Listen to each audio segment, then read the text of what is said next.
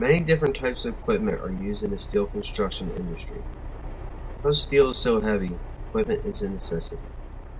Forklifts and overhead cranes are used excessively inside a steel fabrication shop. Even a small piece of steel can weigh hundreds of pounds.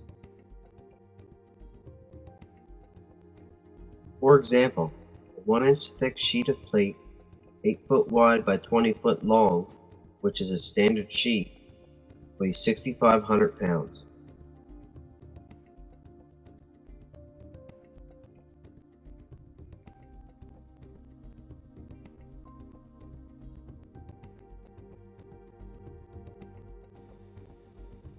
This particular overhead crane has a 10-ton block and a 20-ton block.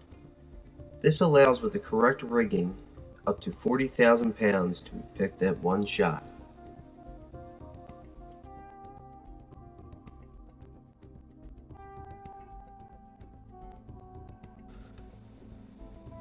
Equipment used outdoors usually requires maximum capacities and heavy tires. Tires and rigging materials used must be able to withstand some major tonnage.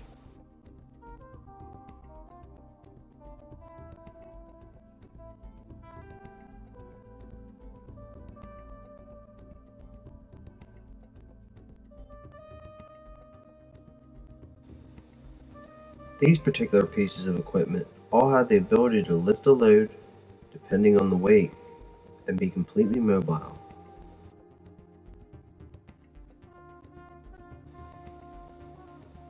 This makes it much easier to handle steel in and out of the shop.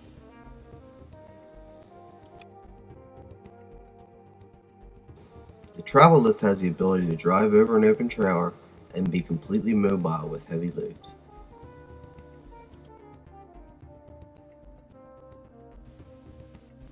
Construction of tall buildings are done by tower cranes. The tower crane is fixed to the ground on a concrete slab and sometimes attached to the side of the structures. Tower cranes give the best combination of height and lifting capacity.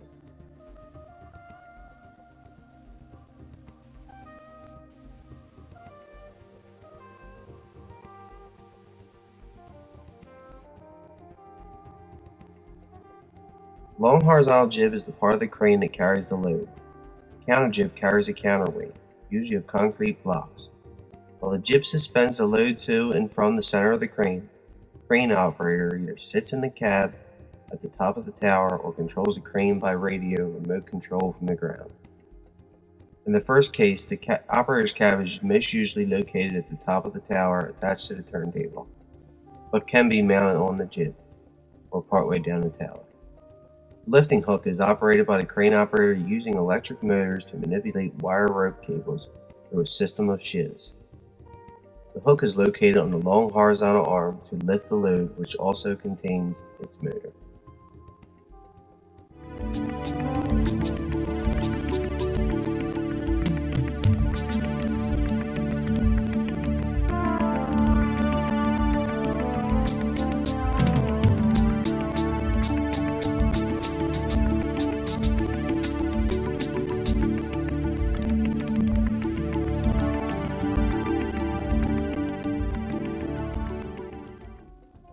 Structural steel is used in the erection of multi-story buildings, stadiums, arenas, hospitals, towers, and bridges. Ironworkers assemble the structural framework in accordance with engineer drawings.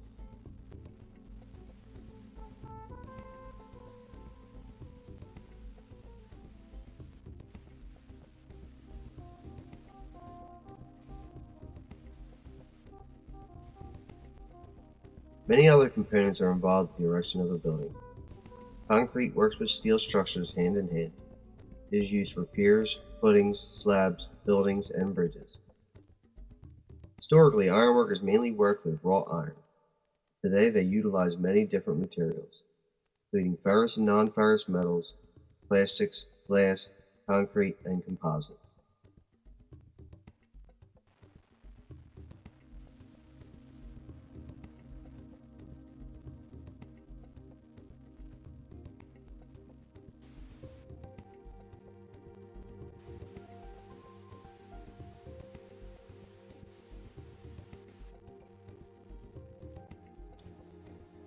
Much like the shop, welding is done out at the job site. While welding in a field, a welding rod is used, which does not need any shielding gas.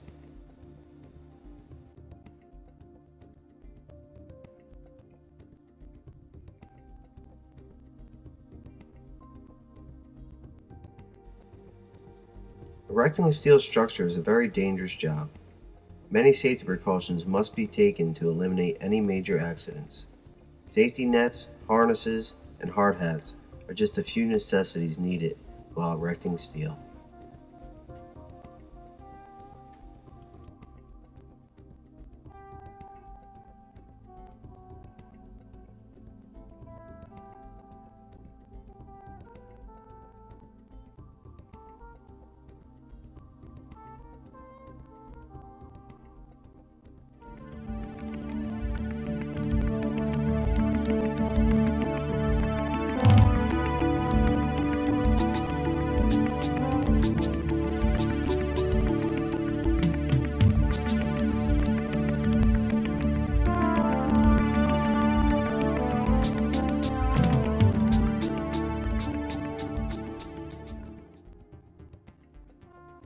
Steel is the skeleton of our cities, the strength of our bridges. Steel construction provides many jobs. It is a profession that you don't need a college degree for, but can make a pretty good living doing. It can be dangerous, but very rewarding at times.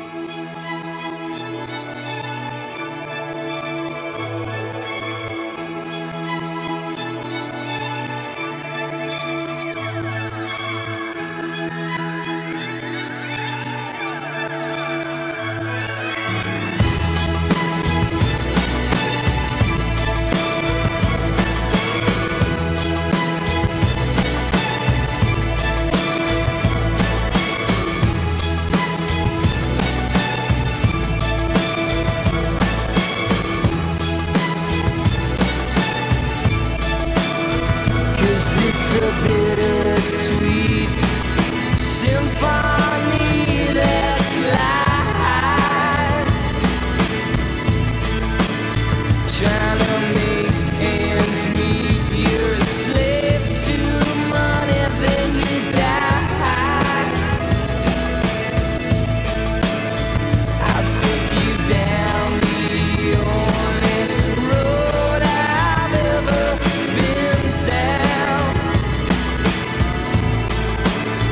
You know, the one that takes you to the places where all the things meet, yeah. No change I can change.